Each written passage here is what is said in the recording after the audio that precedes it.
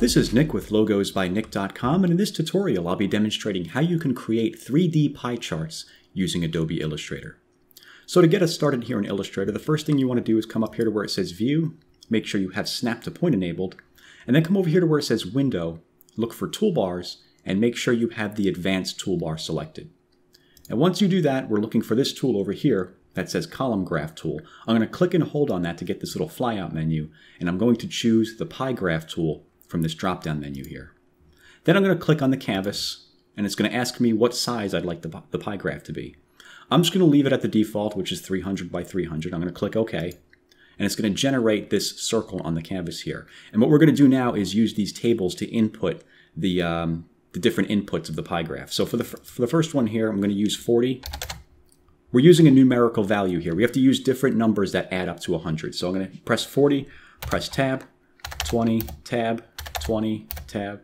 Right now, we're at 80, 40 plus 20 plus 20. I'm going to put 15, Tab, and then 5, and press Tab again. And these columns here, they all add up to 100. So go ahead and type in whatever you need your input values to be. And once you're done with that, press the Apply button right here, or you could just press Enter on the keyboard.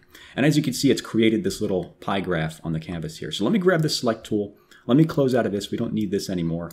What I want to do is ungroup this. So I'm going to go to Object, Ungroup, and it's going to ask us, the selection contains a graph. Just go ahead and click Yes. And we're going to ungroup it again, Object, Ungroup.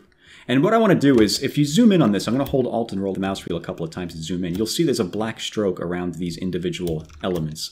I just want to get rid of that first before I continue on. So let me select the stroke here, and let me click this red slash to get rid of that. And then go back to the main fill option there. And what I'm going to do now is I'm going to make this thing 3D. So to do that, I'm going to go to Effect, 3D, Extrude and Bevel. And the inputs I'm using for this example, I'm going to use 60, and I'll come down here, I'm going to use 0, and I'm going to come down here and use 0. And you'll see it took the pie graph and made it so that it's laying flat. Okay, now if you want, you can adjust this and change this if you'd like. You could change the angle, make it up or down, whatever you want to do. I like how it looks at 60, so I'm going to leave it at that. I'll click OK. And now I want to expand this, so I'll come up here to where it says Object and click on Expand Appearance. And there we go. Now we have this as individual objects. Now if you zoom in on this, you'll see it's a little scattered here, so we're going to have to rearrange these individual pieces here. So I'm going to click on this segment and bring this down here. I'm going to hold Shift to lock it onto the vertical axis. I'm going to take this segment, I'm going to bring this down here.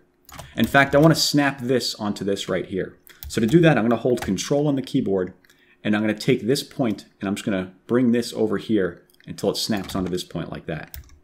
And I'll do the same thing with this object right here. Hold Control, grab this point, and I'm going to snap this one onto here like that.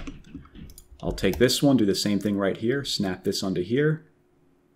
There we go. And then finally, this one right here. Hold Control, grab that point, snap it onto there like that. Okay, now let me zoom out. To zoom in and out, holding Alt, rolling up and down the mouse wheel. To move the page around, pressing down the mouse wheel and moving the mouse. So now that we've created this 3D pie chart, let's add some color to this thing. So I'm going to select all of this here, click and drag over all of it, and go to Object, Ungroup. And it should ungroup this into separate objects, but you may have to ungroup it twice. As you can see, it didn't really work that time. Select it again, Object, Ungroup. Try it again. There we go. Now it's individual objects. So I'm going to start coloring this thing. I'm going to take this top piece up here, and I'm going to give this a different color. Let me choose HSB over here so I have actual colors to work with and not just black and white. I'll make that something like that. I'll take this one, make that a darker shade. Take this one, make this an even darker shade like that. Or if you want, you can make this a lighter shade. There we go. And right here, I'll take this one and make this yellow. I'll make this one a darker shade, like more orange.